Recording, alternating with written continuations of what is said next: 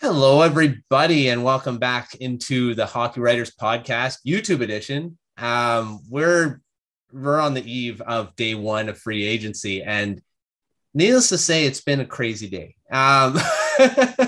From major signings to major trades, from a major sign that just happened like an hour ago, as well. We have lots to talk about in this show, and I'm joined in by a few writers here at the Hockey Writers. I'm Melissa Boyd, who covers the Montreal Canadiens.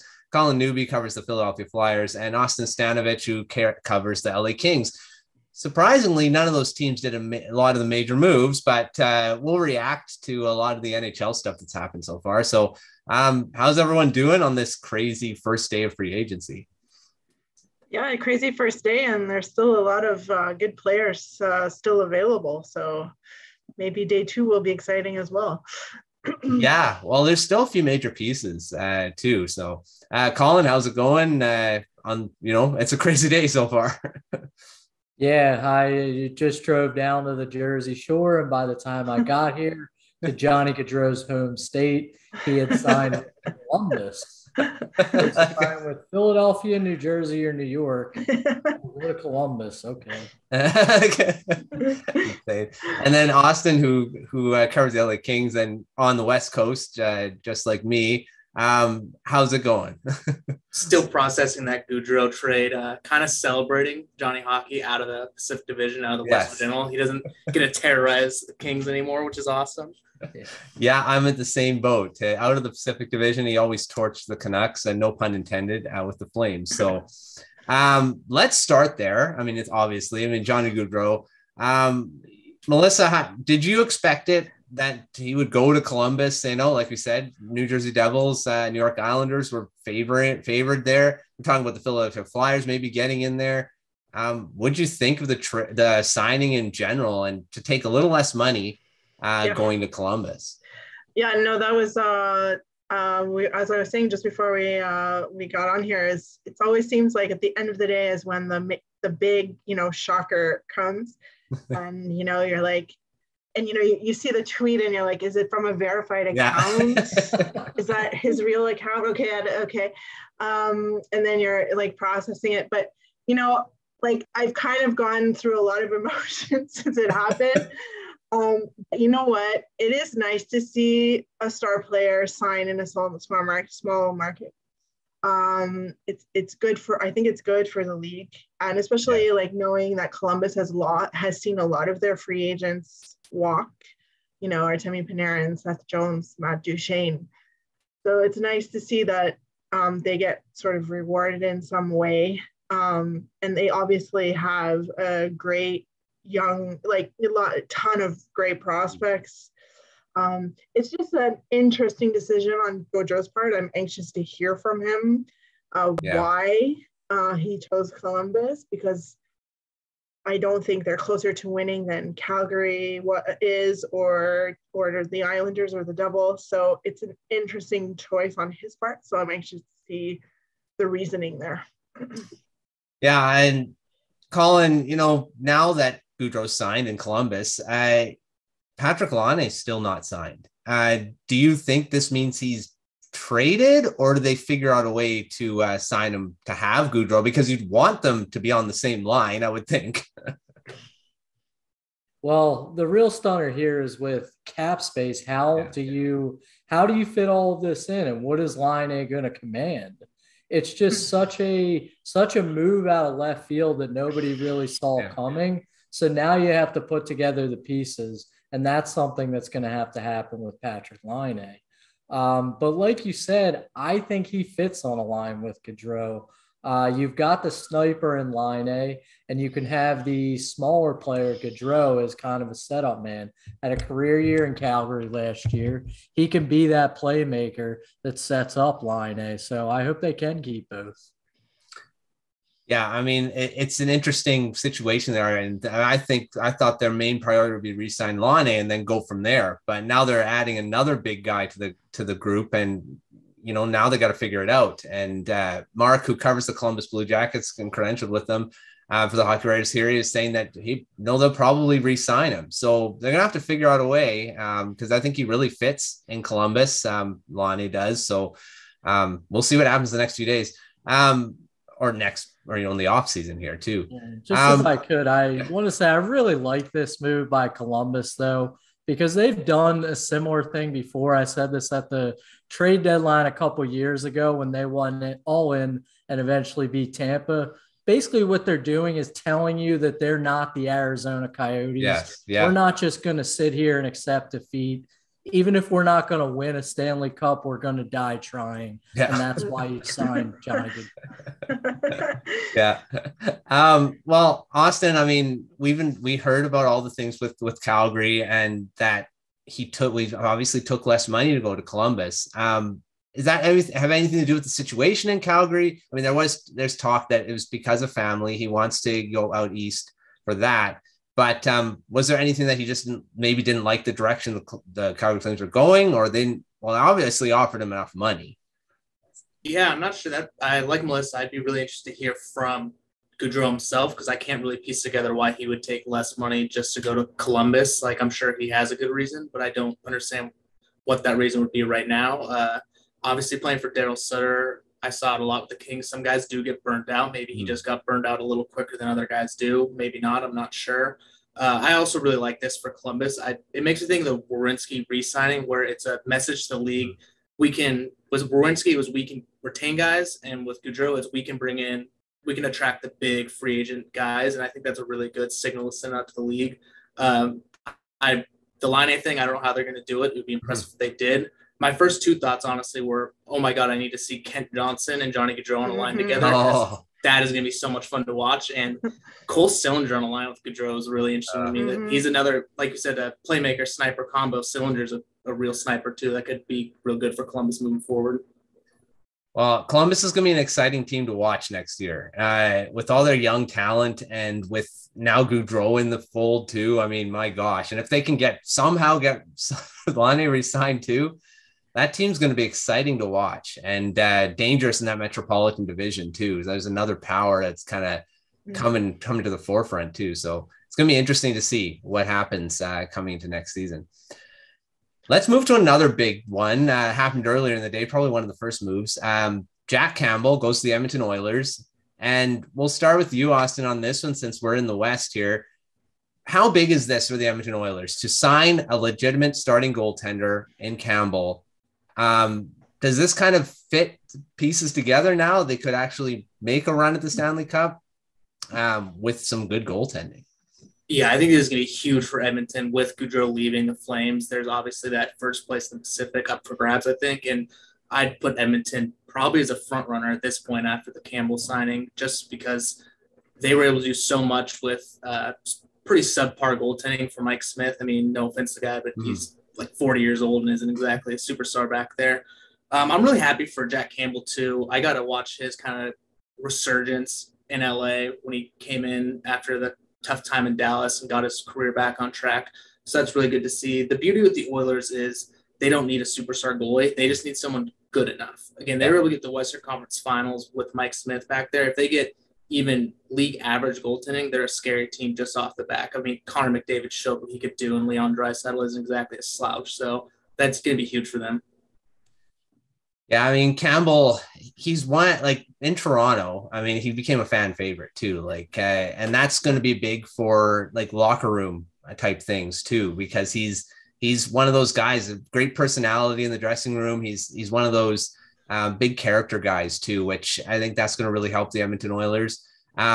Melissa, I mean, you've had more experience watching Jack Campbell because you're in the same division. Yep. What type of, is this a good fit for Edmonton? I mean, they had some other options. Darcy Kuemper was another one. They could have gone trade route type thing, but does Campbell kind of represent a good fit in Edmonton? I think he does. And I mean, I think like if Ken Colin didn't get a starting goaltender this offseason, like, you know, things were going to be burned in Edmonton so I think it is a good fit. It's interesting that Campbell would choose to go from a high pressure market in Toronto and now he's in another high pressure market in Edmonton. We know what kind of personality he is. He's soft spoken. He doesn't want to get anybody's way.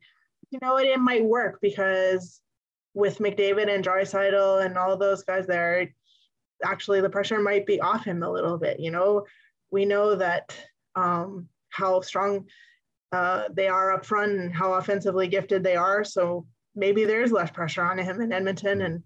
But yeah, I just think it's, as Austin said, it was so important for them to shore up their goaltending. And now I think they're legitimate contenders in the West for sure. Well, they finally got someone that wanted to come to Edmonton. So Yeah. because they tried when Markstrom was on the market, and he didn't want to go. So finally got their goaltender, and pretty good price tag too, I think, for him. So Colin, well, let's go to another goaltender and talk about Darcy Kuemper. I mean, he won the Stanley Cup and now he's on another team. They signed with the Washington Capitals, who they basically kind of cleaned house with their goaltending, got rid of Samsonov. Do you think he's a good fit in Washington now? I mean, now he's, like I say, he's gone off the Stanley Cup. He doesn't return to the team they won the Stanley Cup with. What do you think? I think this is a good move for Washington. If you look side by side at what Campbell got and what Kuemper got, Kemper's only, I think, 0.25 more in average annual value. And I do think he's a better goaltender. He didn't really light the world on fire in the playoffs. Kind of didn't have to because McKinnon and Makar did it for him. But one stat that I always look at for goaltenders is goals saved above expected, trying to get it a little more into the advanced stats. But there's a huge disparity between Kuemper and Campbell here. Kuemper was 5th in the NHL. Jack Campbell was 68th with a negative value. So I would say with the financial investment that the Caps gave Kuemper versus the one that the Oilers gave Campbell, I think the Caps are the clear winners here. Yeah, and the Capitals, they needed they need to shore up their goaltending too, because there's always been question marks throughout last season, and they're still in that kind of window of winning, I guess, and they're going to have to deal with that. And it's going to be interesting to see what other moves they do, because, you know, they still haven't addressed that center position. They've re-signed Johansson, who doesn't really fit that center second line guy. They're losing Backstrom for a while. I mean, they may go for Kadri still, and they were in talks with JT Miller. I mean, who knows? We'll see what the other moves they make, but they've definitely got a pretty good goaltender for the future now in Kuemper. Though, speaking of Samsonov, we went to the Toronto Maple Leafs, and now they have a new tandem. We talked about Jack Campbell, who's gone. Austin, what do you think about this one? Samsonov goes to the Maple Leafs, now in tandem with Matt Murray, who came over from the Ottawa Senators. Do you think it's going to be a 1A, 1B type thing now, or is there going to be a clear starter? I think that Toronto's hoping one of them makes that decision for them. I think their bet was these are two guys with some good potential. We'll let them battle down. Hopefully one of them becomes a clear starter, or worst case scenario, this kind of like what I said with Edmonton, they don't need a superstar in net. They need kind of league average goaltending, and maybe one of these guys gets really hot around playoff times and we can just ride him to a cup. I mean, Matt Murray got real hot in Pittsburgh a couple of times and it worked out for him. So the way I view that is kind of get these two guys who can be good and hope one of them is good. And I don't mind that from them. I mean, again, that team's so stacked that worst case scenario, they kind of do what they did with Campbell at the end of last season and outscore teams. They can do it. Well, and that's the thing. They're both have you know, Samsonov's had some good stretches in Washington. Matt Murray, we know what he did in Pittsburgh, and we won cups.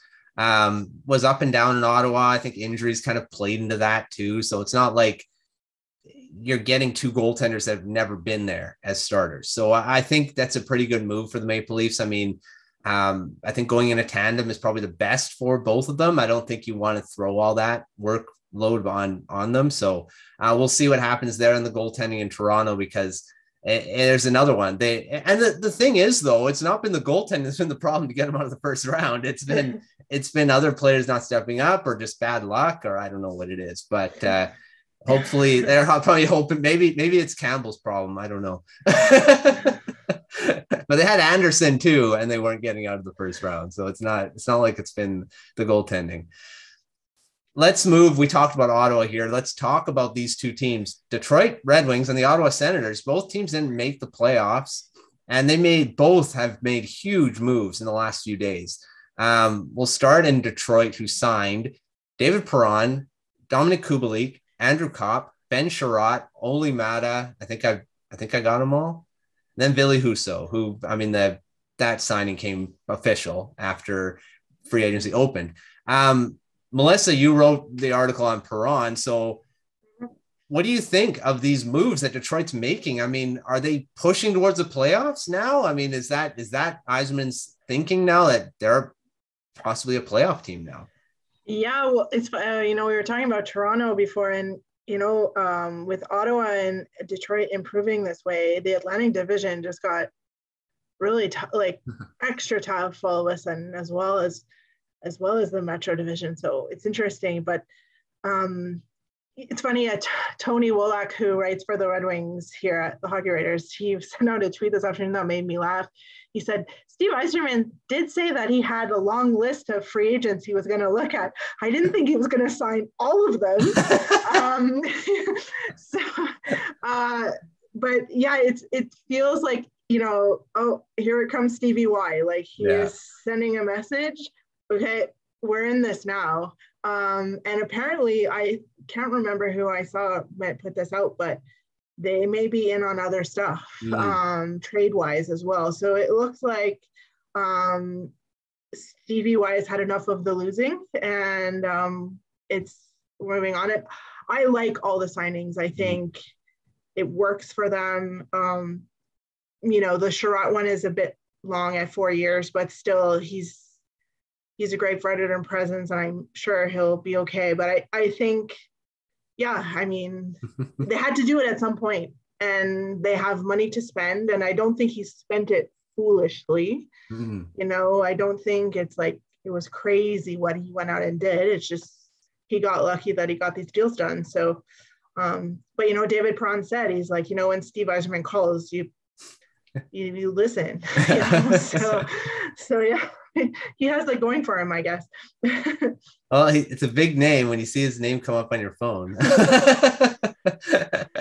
So, those are huge moves for the Red Wings. I mean, it's funny. I had a feeling. I said on a podcast yesterday, I was doing some predictions of where free agents were going to go.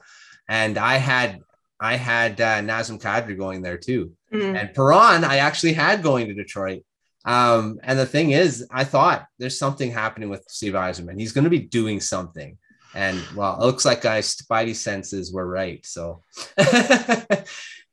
Colin, let's move over to the Senators, who again, they made a bunch of trade. I mean, they made one big signing today in Giroux, but before they got DeBrincat, they also got Talbot. Are they a much stronger team? Do you see them making a push to the playoffs this year?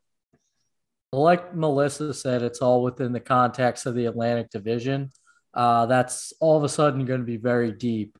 I'm anxious to see if Boston takes a step back, but it's one of those things, and we say this all the time in the Metro with Pittsburgh and Washington, until they actually take that step back, don't just count on it actually happening. So Boston's an interesting team, but that's the one I would say would be easiest to supplant for a playoff spot for either Ottawa or Detroit. I would say Detroit's a little bit more likely than Ottawa, just basically one step higher in the pecking order. But Ottawa, yes, they did get a lot better with that addition of Claude Giroux. And as you mentioned, DeBrincat. I've always liked Chabot on defense. Brady Tkachuk brings a lot of intensity. He's the type of player that I really fell in love with the game because of the way he goes out there and competes. And Ottawa all of a sudden has a really formidable top six. Adding all those guys, they've got some offensive firepower. I don't know if 1 year removed from being towards the bottom tier of the NHL, they're just going to make the jump right into the playoffs, but they're certainly trending in the right direction.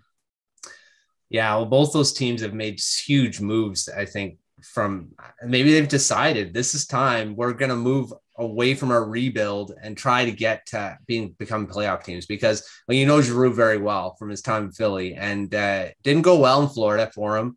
But now he's in Ottawa, and he signed for, I can't remember the deal, what it was, how many years? 3 years. 3 years. So He signed for 3 years. It's pretty good. It's not really long term. It's manageable.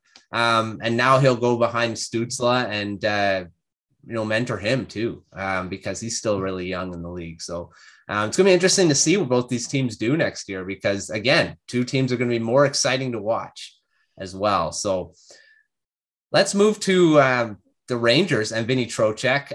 Austin, this move, I don't know. I didn't really see Trocheck going to the Rangers, but he signed for a long-term deal too, 7 years. And I had him as a target for the Canucks. Now I'm glad they didn't sign him, because if that's what he wanted, I don't want him here. So what do you think about his fit in New York? Now that Ryan Strom's gone. He's basically the second line center, probably playing with Artemi Panarin, which is a pretty good spot to be in. Now, what do you think about that signing? Yeah, I liked the money, but like you said, the term's really, really long. 7 years for a guy at that age is just, you're kind of accepting the fact that at the end of that contract, you're overpaying him pretty bad. Which it is what it is. They might think this is a big-time cup window for him. I do think he is upgraded on Ryan Strome. He's really, really good two ways, great on face-offs. And as you pointed out, he's going to be playing with Panarin, and we know that Panarin's a guy that can really inflate your numbers. Seemed a little harsh on the guy that he's played with, but you're going to put up numbers playing with Panarin. Just kind of, you're going to get a couple goals and just putting the puck on your stick. So I don't know. I'm still up and down on this deal just because that term really scares me with him. Mm-hmm. He's a really good player. I think he's in an upper echelon of like true second line centers, but he's just so long. 7 years. I hate those. I like the 4. I think 4 years is like the sweet spot. You sign these guys for 4 years. You're not signing a ridiculous long time, and it's still in the realm of like, well, if they decline, whatever, we can still trade them, and there's not a lot of term on it for. You know how hard it is to trade these guys on long-term contracts. You have to most likely you have to buy them out, and that doesn't help you in the long run, right? Okay, let's go to another guy. Now let's go out west and talk about the Dallas Stars, who didn't do a ton of moves today, but got Mason Marchment. That one was a weird one because he was supposed to go somewhere else. Before that, it was tweeted out. I don't remember what team it was. Carolina, I think. Carolina, yeah. It was tweeted out that first. And then it switched to the Stars. So, I mean, it's always fluid situations with this stuff. Melissa, what do you think about this one? Marchment was in Florida, had a really great season. Third line. He played on the third line in Florida and had like 20 goals, I believe it was. So what do you think about that signing for Dallas? Yeah, obviously one of the feel-good stories of the day as well, knowing that his father passed away last week. So one of the good stories that he got that deal done. But yeah, I guess Dallas was looking for a forward to fill in, and that seems like a good fit for him. And like you said, it's right in the sweet spot, the 4-year deal. So I think that's good for Dallas. And good news on a day when it sounds like they're not getting John Klingberg back. So at least they were able to do that, and as well as Colin Miller. So some positive news for the Stars today. Yeah, and they got such a bright future prospect-wise, too. I mean, I don't think they should be signing guys to long-term deals because they got some good guys coming. You have to have spots for them because they got some good prospects in the system. This is going to be great. I didn't put this on the outline, but I want to ask you, Colin, about this one because he was on the Flyers, and it's great he got signed by someone. But Oskar Lindblom, bought out by the Flyers, signs in San Jose. What do you think about this signing for San Jose, for the player, for himself? Because, he had to battle and to come back in the NHL. What do you think about that one? Sure. In his fight with Ewing sarcoma a couple of years ago, Oskar Lindblom's obviously one of the more respected players on the Philadelphia Flyers. The decision to buy him out, obviously not going to be an easy one, but it was for cap compliance. The Flyers are just really tight against the cap, especially with the acquisition of Tony DeAngelo last week. There was even rumors that they were going to trade James Van Riemsdyk today to get rid of his $7 million and attach a first-round pick to it, because that would have been the cost. That's how desperate they are. Fortunately, that didn't happen.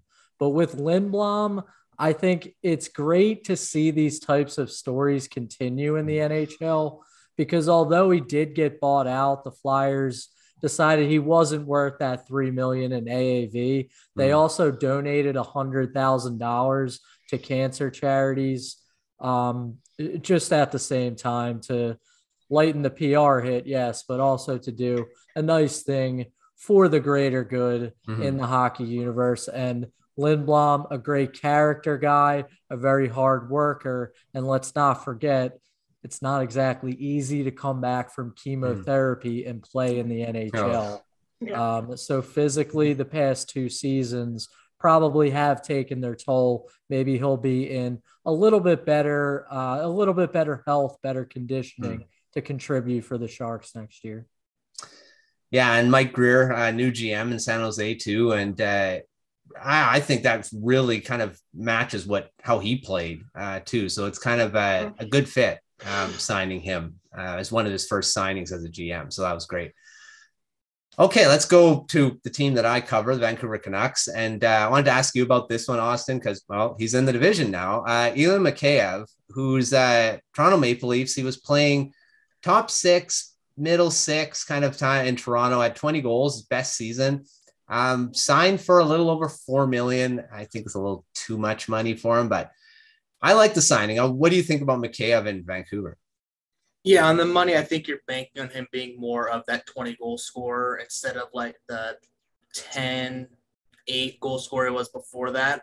But when I think of Mikheyev, I think of 2 like real hockey cliches. 1, he's the kind of guy a coach loves and everyone wants on their team. And 2, he's the kind of guy you need to win. And I hate using cliches like that, but that's really what I've seen him. Yeah, hard to play. Exactly.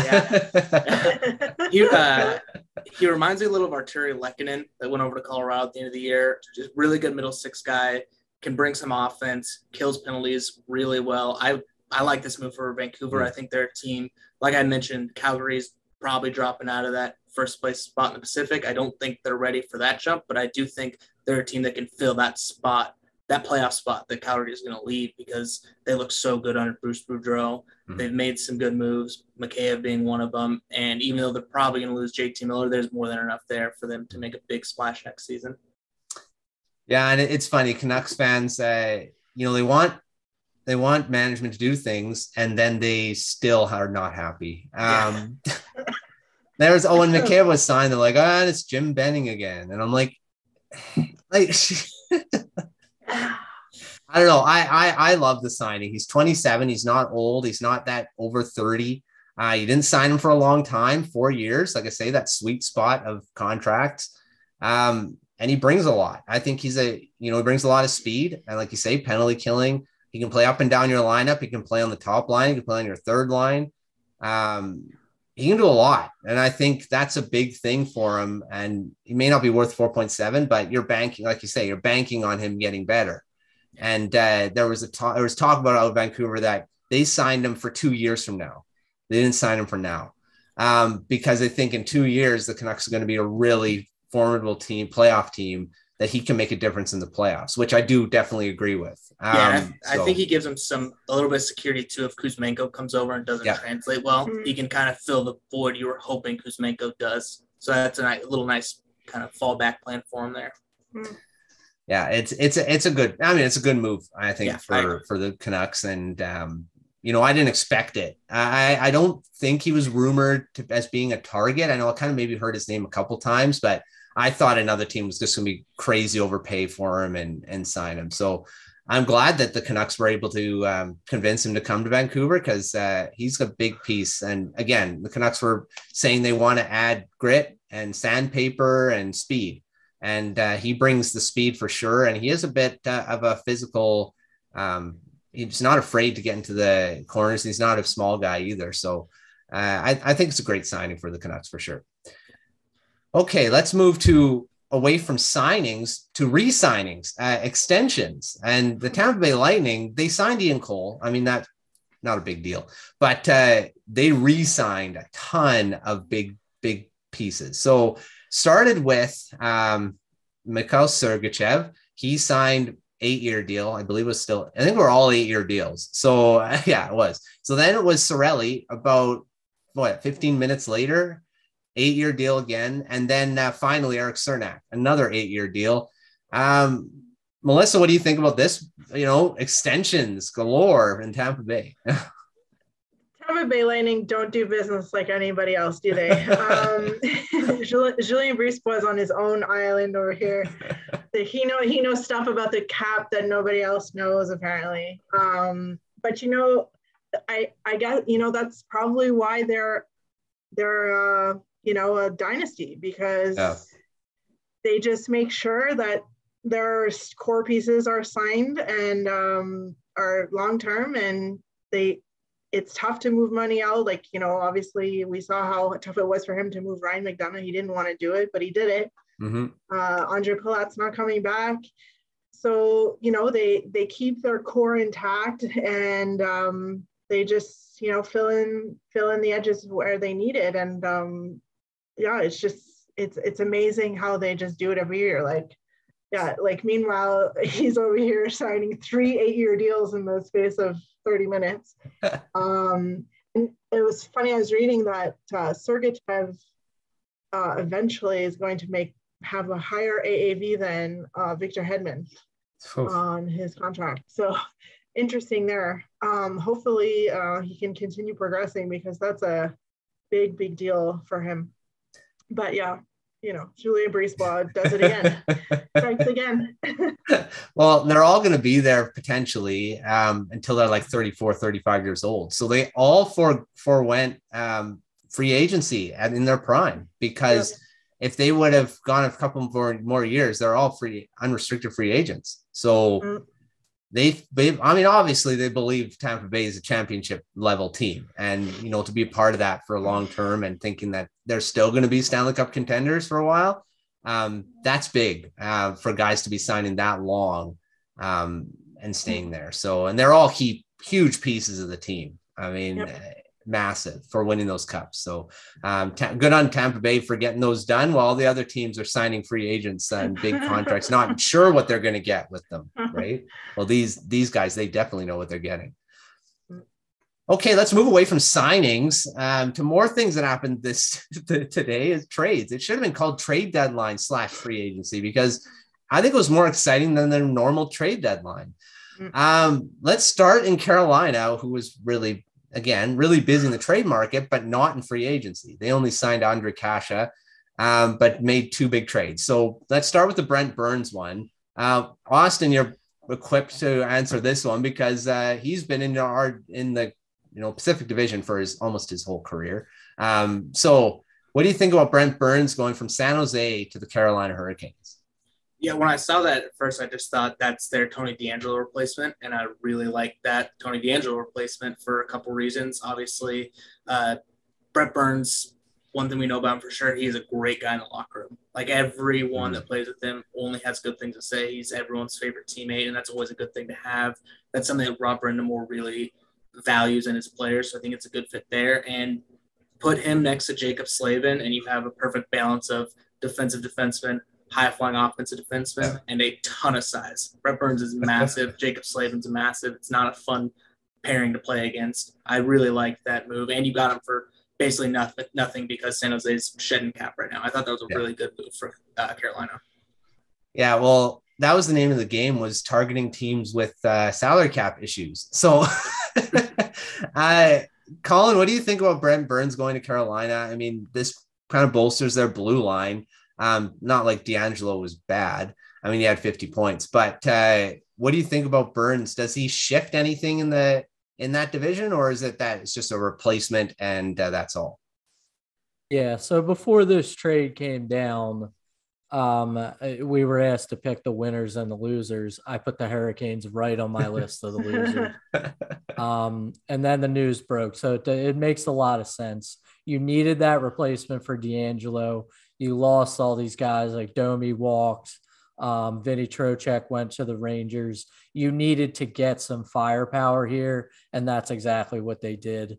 You pick up a veteran like Burns. I think he can be rejuvenated. It's not ideal Brent Burns, but like Austin said, playing next to Jacob Slavin, a lot of people look better. Tony DeAngelo did last year, and he's not strongest defensive defenseman. So I think that's a good compliment, good dynamic there for the Carolina Hurricanes. And Burns is like Austin said, he's so big. He's such a big guy, and he's still mobile at his age too. He's still a really good defenseman. So again, big cap hit. But San Jose's taking on a bit of that cap hit, I believe, as well. They're retaining a bit of salary. So, I mean, they're not taking the full amount.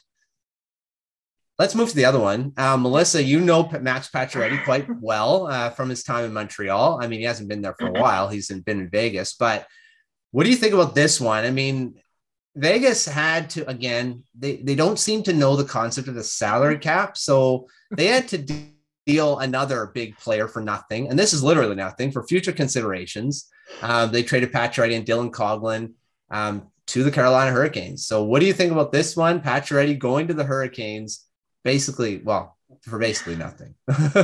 Yeah, this is probably the biggest, Habs related news in free agency that we got today, other than the Slavkovsky signing. But I mean,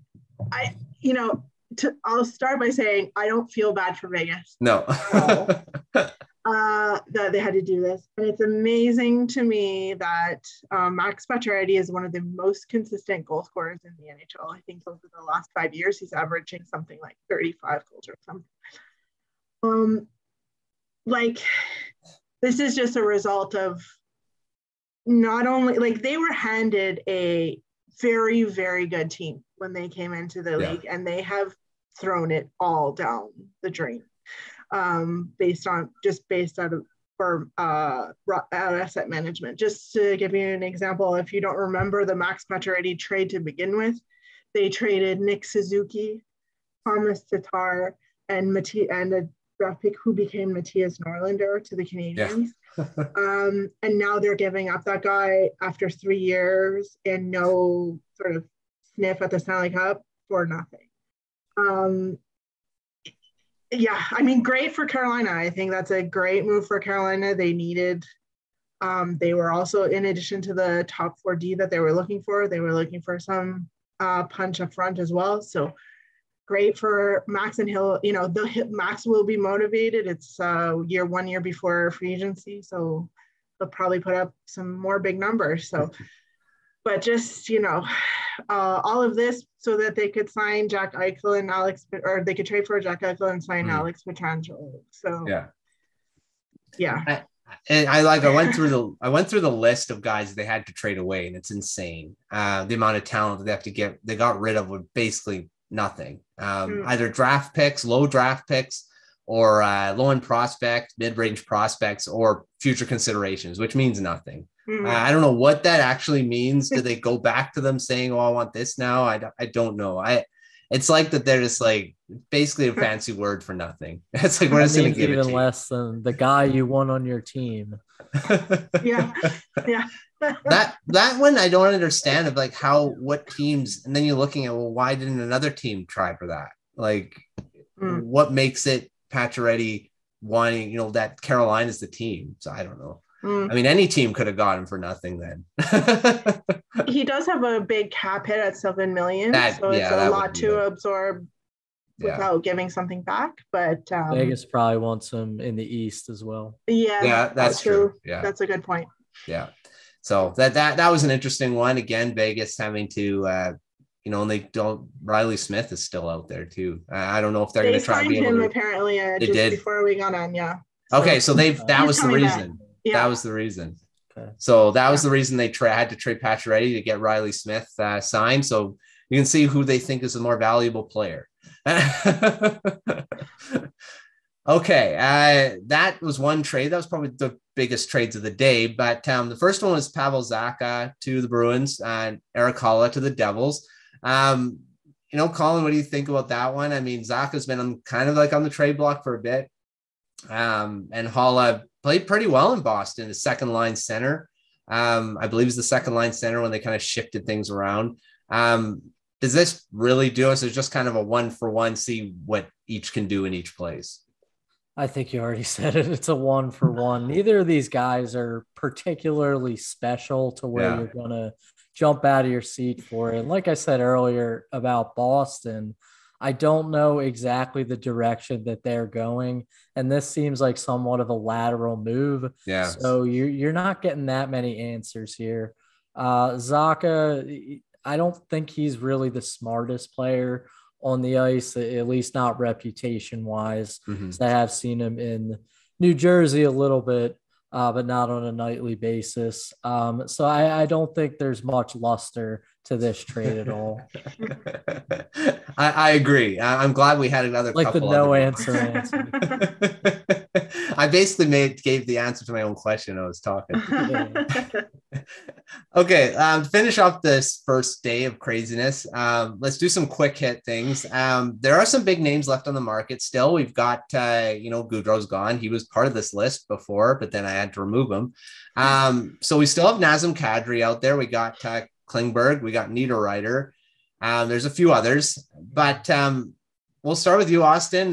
Where do you think these three will go? You have any predictions? We'll start with Kadri. I mean, he's one of the big names still left on the market. Probably has a lot of offers kind of mulling over. So who do you think he ultimately goes to? Yeah, Kadri's just such a tough one because he's going to be 32 at the start of next season, coming off a career year. He's probably going to want a big contract. It's like, I'd be so worried about giving him a big one. I'm kind of thinking now the Islanders might go really hard for him after missing out on Johnny Gaudreau. I don't want to say they're going to panic, but they might kind of try and make up for that lost superstar and go after Kadri. I know he was rumored there a little bit before, and now I think Lou Lamoriello might be chasing a big name and go after him. Yeah, well, he missed out on Gaudreau. He was big. It's rumored that they were going big for him. So they're going to have to revert to plan B, whatever that is. Colin, what do you think about Klingberg? I mean, he's probably the best defenseman left on the market now. Probably was the best defenseman on the market. Where do you think he ends up? Well, I read today Frank Saravalli is reporting that the Stars are not really off the table, which is apart from what people expected leading up to free agency, but we'll see how that plays out. Klingberg, though, I think he might be a fit with the Seattle Kraken. I don't know exactly how far they want to go with their aggression in free agency. They did get Burakovsky earlier. So I guess they're over what they did last summer of really standing pat in the expansion draft and trying to rack up draft picks cap space, because they did get a big name forward and maybe they go after a big name defenseman like Klingberg. Yeah, that's I mean, Seattle still has a lot of cap space. They did make some moves today, but I mean, nothing really massive in numbers. Melissa, what do you think about Nino Niederreiter? Now that basically the Hurricanes have, I don't know if they're looking at him again. I mean, they let him go to free agency, but now they got Pacioretty. So he's probably going somewhere else. So what do you think? Where do you think he's going? Yeah, he's probably going somewhere else. But I feel like maybe not Kadri so much, but I feel like Klingberg and, the Strom brothers. And, I feel like it's been so quiet around them. It feels like some wild card team's going to come in and you go, oh, I didn't even, kind of like Gaudreau a little bit. I didn't even think that was a possibility. So I think for Trocheck, it might be the same. Could Calgary be interested? I know you can't replace Gaudreau. Obviously, it's impossible, but they're going to need some top six, somebody in their top six, I would assume. I don't think Calgary is going to start, torching it to the ground. Yeah. Because they lost Gaudreau. So maybe there is a fit. But not sure. But other than that, he just seems like a wild card. And from what I can tell by the insiders, they're not really sure. They don't really have any sort of intel as to who might be interested. But I agree. I don't think he's going back to Carolina now. No. And the thing is, Calgary, I think, is going to turn to trades now. I don't think there's anyone on the free agent market that, they could maybe go for Kadri, look at him, but like you say, he's not the youngest guy. We'll see what Calgary does now. They've lost their superstar and one of their big guys that, scored over 100 points. That's going to be hard to replace. So they're talking about JT Miller too. And I'm like, please no, don't trade him to Calgary, please. Don't do that. Unless the Canucks get Matthew Tkachuk in the deal, I'd be okay with that one. But I don't think that's happening either. Okay, let's get to some winners and losers because we always have to pick those after these days. So we'll start with you, Melissa. Who's a winner on this day? And it doesn't have to be for free agency. It could be for trades. Anything they did on day one.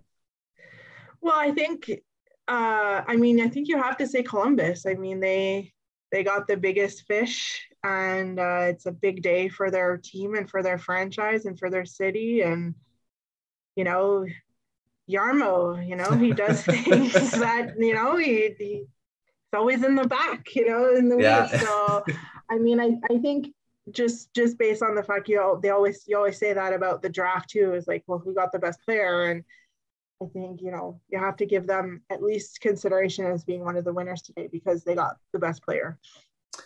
Yeah, they weren't ending up to be the winners before they did that. I say that, and I will say I think the good Branson signing by Jarmo is probably the worst one of the day. So yeah, he really made up for that one in a hurry. Well, he had some couple Calgary Flames there. So yeah, exactly. Yeah. Well, I know I've got Branson very well in Vancouver here, and I'm like, too much money. $4 million, too much money for a guy like that. And for a guy that's slow, and I mean he's big, but he's slow. And who knows how he got chosen second overall, but that's another discussion. Wow. Colin, what do you think? Who's the winners from day one? I think the Red Wings are a big winner. We talked about them towards the beginning, but bringing in David Perron and Andrew Kopp especially, I think those were great pickups. I'm happy that the Iser plan is getting going, and that they're kind of past this rebuild and ready to be this aggressive. Yeah. Red Wings are first for me. I'll say my winner right now. Red Wings are definitely winners. They just added so many guys that are going to really help out next season for sure. I'll finish up with you, Austin. Who you seeing as a winner on day one of free agency? Carolina is my big winner. Just getting Brent Burns and Max Pacioretty for essentially nothing is so huge for them. Obviously, we talked about the Burns fit and Pacioretty, like Melissa said, one of the most consistent goal scorers in the league. And I know that team was wanting some more grit, some more nastiness, especially up at the top of their lineup. And Pacioretty brings that in bunches. So I think both those guys are such a good fit at such a low asset cost for them. I love those deals. I think they're a winner. Yeah, big winners for Carolina and big winners for the Western Conference too. There's two guys that you don't have to deal with anymore as much,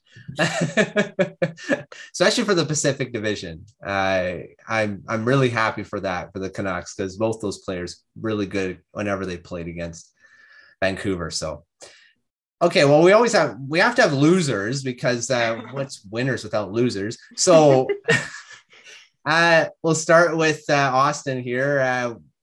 Who was a loser? Who was surprisingly quiet that should have been doing something on day one?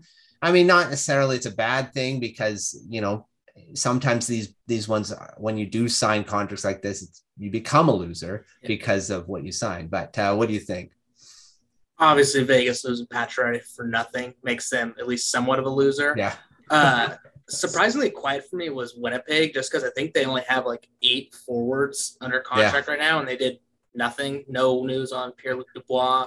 Didn't go after really any free agents that I'm aware of, and they need to do something. They can't fill a roster out right now. So they were surprisingly quiet in my eyes. I don't know what they're going to do over there. I think they're still trying to figure out if they're going to tear it down or what their plan is, but I was surprised they didn't do anything. Yeah, that was a team that kind of was surprising. I think they signed a backup goaltender. Off the top of my head, I'm not sure who it was. I think it was David Riddick. Yeah, right. It was David Riddick. That's not a massive signing. So I mean, he does a good backup. We'll see what he can do there. Colin, who do you feel as being surprisingly quiet on day one that probably should have been in on some of these guys? I do not think that the Minnesota Wild are in great shape right now.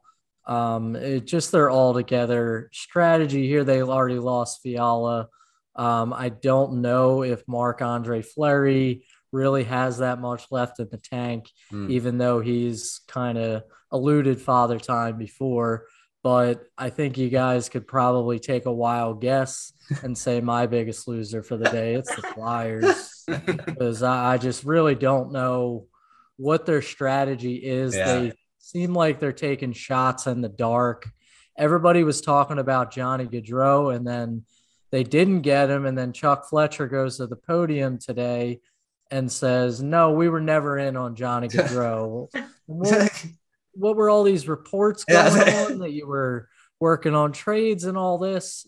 I don't know. And then they re-signed Justin Braun, who is a decent hockey player, but your move, instead of bringing in the hometown hero, Johnny Gaudreau, who everybody wants, this big star player, is to bring back a depth defenseman traded at the deadline in one of the worst seasons in your franchise history. Decent depth defenseman, because I don't want to kill Braun, but I just don't like it. The Philadelphia Flyers are interesting what they're doing. I don't know. Like it's day one. There's so much more of the offseason still to go. I mean, they could do some trades. There's been talk about that. We'll see what Philly does in the next 2 months here. Melissa, will finish off with you. Who is a loser and surprisingly quiet on day one of free agency? Well, I don't know if it's because I watched too much TSN today, or maybe it's my Habs bias. I don't know, but I got to say Toronto. I don't know if, I guess Colin and Austin weren't watching TSN today, but boy, oh boy, were they not impressed. Toronto's direction for goaltending. I think obviously it's the same story all the time for the Maple Leafs. They're cap, tight. They can't do anything. Right. We know that. But I just think and also, as we were talking about earlier, just the way Ottawa improved, or the way Detroit improved, the way you're like, oh geez, I don't know. They still don't have, a decent third line. They lost Mikheyev. They've signed really depth forwards that are, I think, going to be fourth liners at best.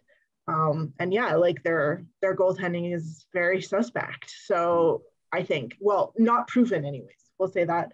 So I think, I think they are. I think they've taken a step back today, I think. So we'll see if he can pull Dubas can pull something else out. But Well, they lost Campbell, they lost Mikheyev, and Kasha too. I mean, Kasha was pretty good bottom six guy for them, and now you lost three big pieces. And what they only do, they only address their goaltending, and that's and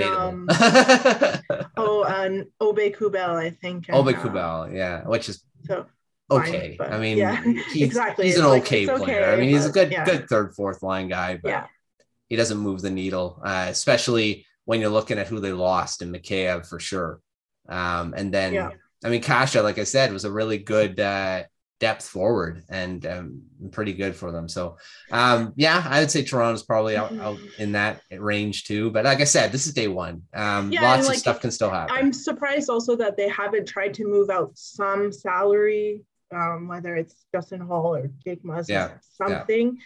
Like you said, it's early. Maybe they will. But So, I mean, the Canucks are in the same boat. They got to move salary too. And they just added a bunch in Mikheyev. And like I said, they have $7 million in space right now because putting Ferland on LTIR and all that stuff. But they still need some space. So, and they haven't addressed their defense yet either. Wow. Let's get to our last question. And this is one that I like asking because, these contracts are great right now because you don't know what's going to happen with these guys. But we always have at least one or two that you look back and you're like, what the heck were you doing? Why'd you sign this contract? It's ridiculous. I can probably guess one of them already because we kind of complained about it already. But Austin, what do you think? What team, what GM will regret one of these? I mean, he may be fired because of it. Who knows? But what do you think? I don't think he'll be fired for it, but I do think Jarmo Kekalainen's going to look back at that Branson contract and just hate it. I mean, I think everyone's just focused on the Gaudreau signing, but 3 hours ago, people were just dunking all over that contract. It's so much money. It's so long for that guy. But like you said, we already kind of touched on it. I think I'm a big fan of Mikhail Sergachev. I do think he'll get better and he will play into that contract, but you are taking a risk that if he does not improve, you're overpaying him. You're paying him as a number one defenseman, and he isn't that right now. And if he doesn't develop into that, you're overpaying him by quite a bit for a long time. So that one's, Mm-hmm. I personally don't think that will be one, but it's possible. It is very possible. Yeah, definitely. When you get up to that 5 to 8 year range, it can get to be that point for sure, especially when they get over 30 and you're looking at your back end of your career. So we'll see. Colin, what do you think? Bad contract that GM's going to regret. Penguins have decided to bring back Rickard Rakell on a big ticket. All the talk was about how they were going to prioritize Malkin and Letang, and they did. You would think that they would have to only prioritize those guys, though, but they signed Rickard Rakell to a 5-year deal. I just thought it was a little lofty for him. And then I already said I liked what Detroit did, and this guy is low risk to give Yzerman credit, but I have never thought Olli Maatta was the best defenseman. He made some questionable decisions in the playoff runs that he's had over the years, especially. I don't love adding him to the Detroit blue line. Yeah. Well, Maatta has been, he's been serviceable, but well, we'll see what happens. They didn't give him too much money. So it's not massive. It's not massive risk, but we'll see. I like the Chiarot one, even though it's again a little bit more money, but I think it's gonna be perfect with Zator on that blue line. So, okay, Melissa, we'll end with you. What do you think is a bad contract that was signed either today or beforehand? Well, from our time on Chicks and Sticks, our obsession with 7 and 8 year deals. So I'm gonna have to say Vincent Trocheck for me. I think that contract is gonna age poorly. Especially considering that they let Andrew Kopp go and he signed for 2 years less for less money to accomplish essentially the same role. So it's an interesting decision. I mean, I think it was Colin who said how, Vince Trocheck is probably one of the best second line centers in the NHL, but 7 years, it's a long time. Yeah, like I say, I don't like those contracts. I think that's the max you can sign now. Yeah. In free agency, I think 8 is your team. Yeah. So we're not doing those crazy 10-year craziness that they used to do. I'm going with Trocheck as the bad contract for me, and because, like I already said, I don't like those 7-year deals. They're just too long. 4 is the sweet spot halfway through that, and you still have. You go through a couple of years and then you can trade them, and there's still that turn that teams are like, oh yeah, I can take them on for a year or two. But when you get up to that 6, 7, I don't want that anymore. I don't want a 5-year deal guy that's already struggled, because you're trading him within that, a few years in, something's happening that's wrong. So we'll see how all this kind of plays out, and we won't know until like a few years down the road on these. So we may know after 1 year. You never know. If all of a sudden the one guy only puts up 2 goals, then you're gonna have a problem. So that was day 1. We probably have a lot more, and we may have another show tomorrow. It's depending on how many more things happen. Probably be a shorter show because there won't be as much. But thanks, Melissa. Thanks, Colin. Thanks, Austin, for coming on the show and talking free agency and day 1 of what they call free agent frenzy, the crazy season of signings, all the money getting flown around. I think Cardi Cap Friendly was like 150 deals or something happened. Crazy numbers. So I wish I could make that type of money. Not a hockey player. So, all right. So thanks everyone for joining us. It was a little bit over an hour show, but thanks for joining us. Whatever segment you tuned into, and clicked on the YouTube timestamps. I'm sure a lot of people are not watching this whole thing, but if you did, thanks for sticking around for the whole thing. And check us all out on thehockeywriters.com. We'll have, of course, covering our teams as whatever happens throughout this next off season and what other changes that happen in the NHL. And we'll be back throughout the year with season previews as well. So stick around for that. And of course, check us out, our podcast, the audio only one, throughout off season as well. So thanks for joining us, and we will see you next time.